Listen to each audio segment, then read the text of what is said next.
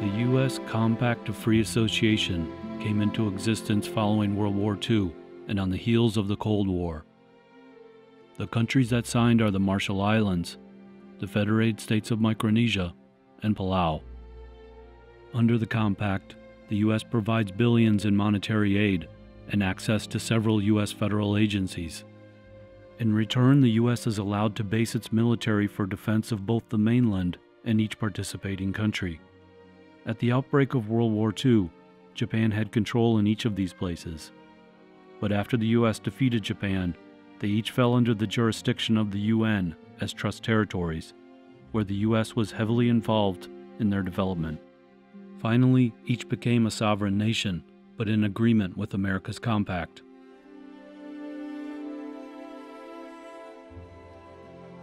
We started our journey in the Marshalls, on Arno Atoll. As the Cold War was ramping up, the U.S. decided to seek approval of the people of the Marshall Islands for nuclear testing. All right now, James, will you tell them that the United States government now wants to turn this great destructive force into something good for mankind, and that this experiments here at Bikini are the first step in that direction. See, everything good, and they're willing to go, and everything is God's hand. The islands were chosen due to their isolation in the middle of the Pacific. The U.S. offered compensation and relocation for this purpose, promising the Marshallese the testing was for the good of mankind.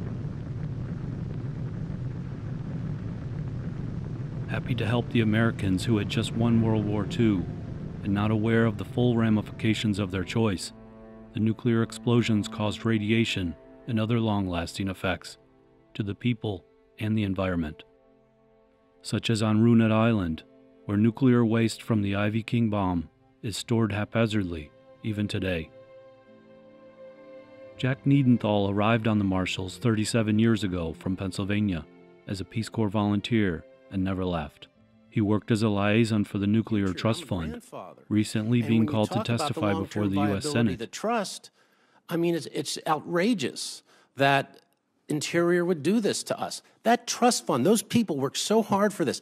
It provided $220 million over 30 years. And now runs the Marshall's Red Cross Society. Honestly, the Cold War was fought and won on the shores of Bikini in any way, talking to the Marshall Islands, because their whole reasoning, and this isn't my idea, there was actually a Bikinian named Laurie Kesabuki who wrote their anthem and everything, really cool guy. He'd say this all the time to the media. He said, look, they came to us and they said, we want to test these weapons because they're saying it will end all world wars and it's for the good of mankind. And he goes, well, there haven't been any more world wars. There haven't been any more nuclear weapons used. What they saw on Bikini and the devastation that was wrought on Bikini scared the hell out of everybody. So they don't use them. There were 67 weapons tested out here. 23 of them were on Bikini, but 75% of the yield of these weapons was on Bikini. And 20 of those 23 were hydrogen bombs. People don't realize that most of those weapons were just massive, you know, like the Bravo shot was 1,000 times what Hiroshima was, and blew a hole in the reef a mile wide and, you know, snowed on people all over the northern Marshalls. And the reason why I always agree to do these interviews is because you can't let this kind of story die. It's a reality check for the rest of the world. When big, giant governments start doing these awful things to these innocent people who have no way of defending themselves, you've got to keep this kind of story out there. I like the tattoo. Huh? Is that a, well, I wanted to prove to the world that I'm a warrior, you know. Is that a warrior tattoo? It's my clan tattoo. Cool. I like it. You know, as a fighter, I was fighting for life because I was under chemotherapy. What's the name of the atoll? I'm mayor of Likiep Atoll. It's about 105 miles north of here. Did your parents tell you, did they see any of the bombs? My mom saw the bomb. She was under the cloud. Yeah. And she would say, yeah, don't be surprised if, you know, just expect the worst. This is her telling. So, so we're, you know, what can we do? We've already been exposed. So you just have to live. It's really sad. Why in the middle of the Pacific, you know, we're on the wrong side of the world. That is probably why they put the testing onto us. Innocent. So untouchable. We knew nothing. We didn't know that something would happen to us after so many years. At least they would have told us that you're gonna have a defected child, you know, if you're gonna be pregnant to a baby. You know, a lot of them, most of the women from my island, Atoll, they gave birth to fish, to the devil, to skipjacks, you know, grapes, coconuts. But they hide those evidence because they were really shy. They didn't want to embarrass themselves. I don't understand what you mean, give birth to those things. You mean deformed children? Deformed. Deformed, yes. Like the grapes. That's my good comparison of a jelly baby. When they come out, all bubbly up. When they come, they maybe only live for a few hours. After the nuclear testing, a lot of women were born with deformed children, and a lot of them without bones. Therefore, they coined the phrase jelly babies. And what Veronica was basically saying was that the women were embarrassed, so they hid all of this stuff. They buried them and they hid them, and they didn't want anybody to know about what they gave birth to.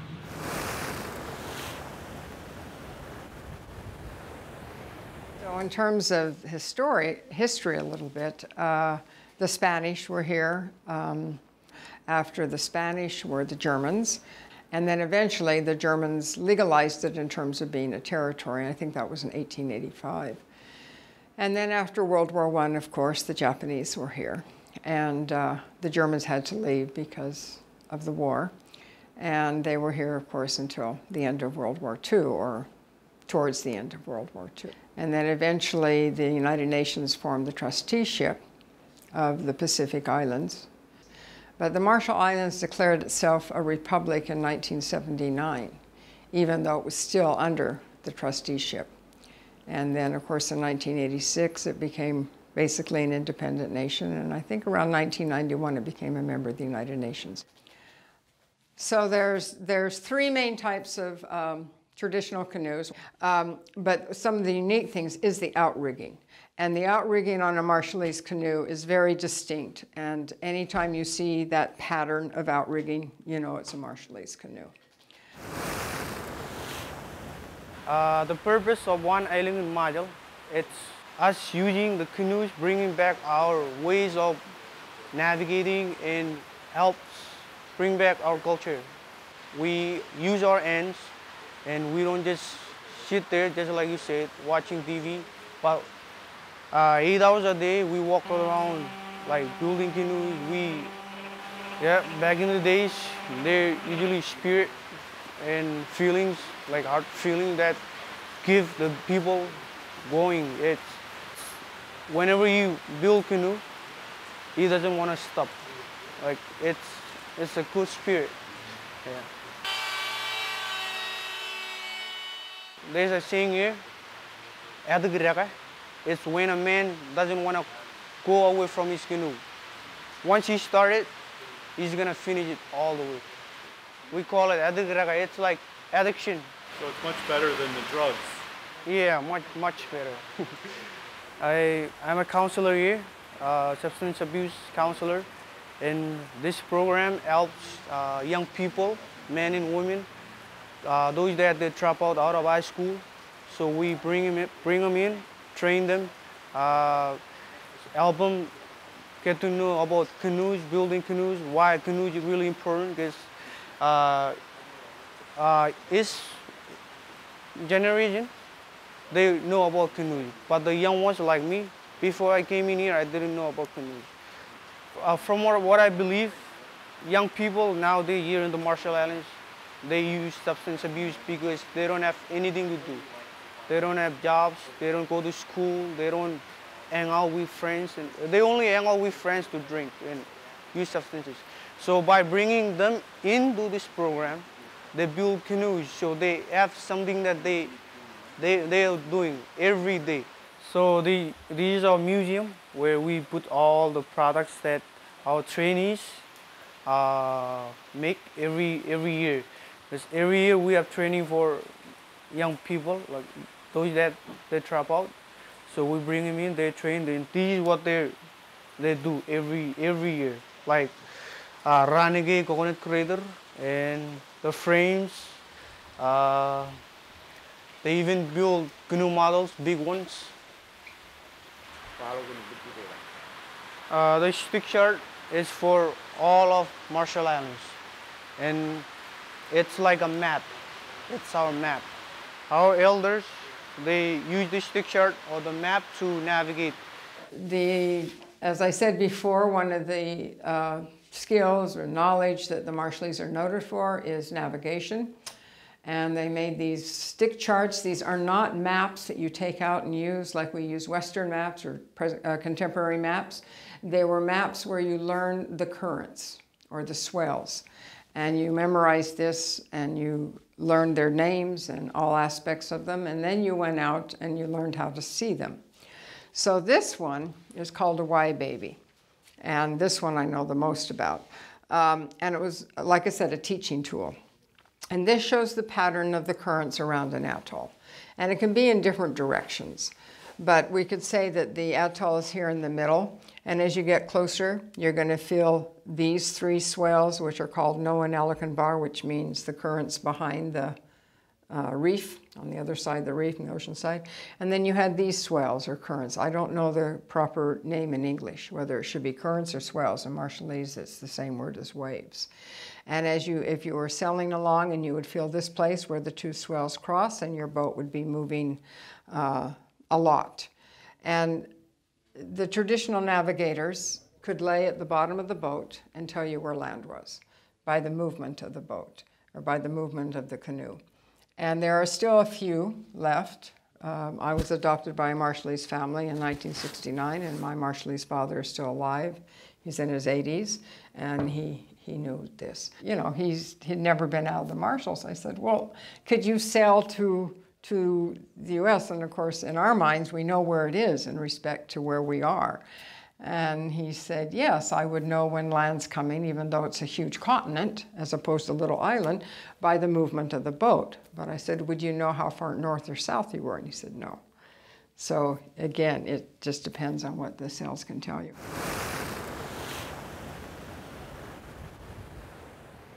I came out here in 1981 as a Peace Corps volunteer, and I wound up becoming the very first Secretary General of the Marshall Islands Red Cross Society, which I really enjoy doing. It's less stressful, I think, and at this point more rewarding as we build this up. We got recognized by the International Committee of the Red Cross just last December. We're the 191st country. And so I think the Marshall Islands has a lot to offer the Red Cross, and mostly what we're doing now, the big mission we have for our own people here is getting them ready for disasters that unfortunately I am sure will begin coming as a result of climate change. There's been some very weird weather patterns out here the past, I would say 5 or 6 years. It's really changed a lot. We've had a lot of inundations, especially where the Bikinians live now in Kili. There's been some really bad inundations of water. We've had it here in Majuro. And sometimes it's a sort of a hard thing to get across to people. It's like trying to imagine your child getting hit by a car or something. You just don't want to think about it. You don't believe it's going to happen, but you still have to prepare for those kind of eventualities. So we've been working really hard on that. But it looks like it's all dried up. You can see all the sand and stuff that's washed in from the all out in the road here. This was all under about over a foot of water this morning.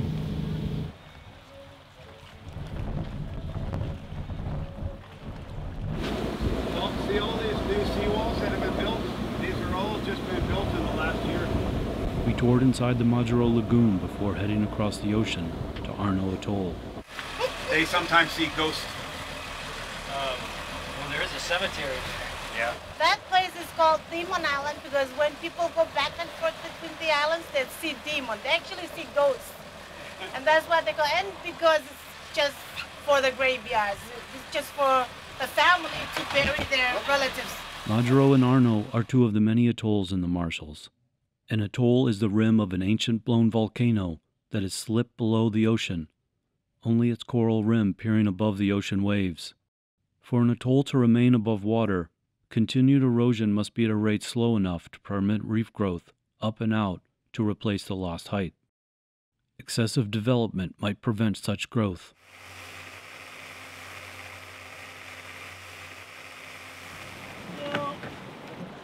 Arno Atoll is a pristine Eden. It's like stepping back in time. There is no electrical grid, no cars, no significant development, other than homes, a school, and radio tower, and therefore no need for a seawall. Arno is like twice the size as Majuro. How many people live here? Maybe 800. So you have 800 people, but it's much bigger. Yeah.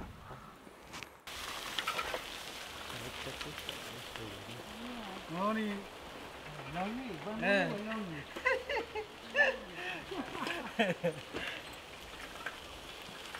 Morning. Cool hairdo.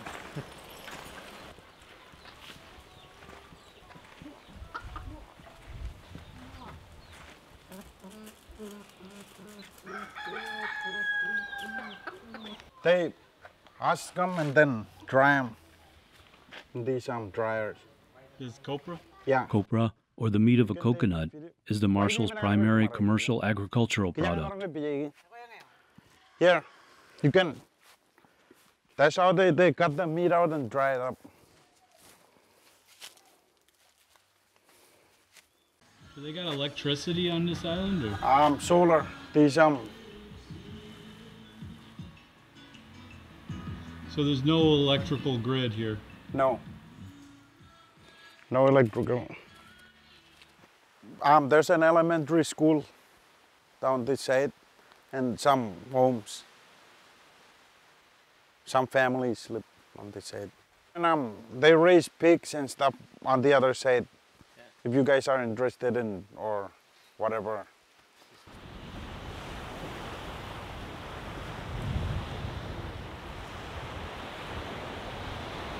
I said this is why there's a creator. Look at this, it's beautiful. This is one of the most beautiful beaches I've ever seen, and we're the only ones here. It's amazing.